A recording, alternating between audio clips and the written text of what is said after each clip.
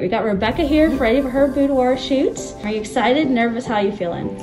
All of the above. I've been wanting to do this for a really long time and just decided to go for it. And so I'm really excited to do it, but also nervous, but I feel like I'm in good hands and looking forward to it. Just finished your hair and makeup, what do you think?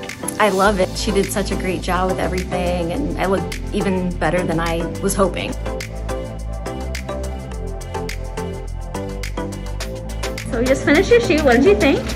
I had an amazing time. It was so much fun and I finally, relaxed into the process and really felt beautiful and sexy. And what did you tell someone who's thinking about doing a boudoir shoot? Definitely do it and don't feel like you have to wait for whatever reason to lose weight or to get more confident or whatever. Just go ahead and do it and show up, have fun, just enjoy the whole process.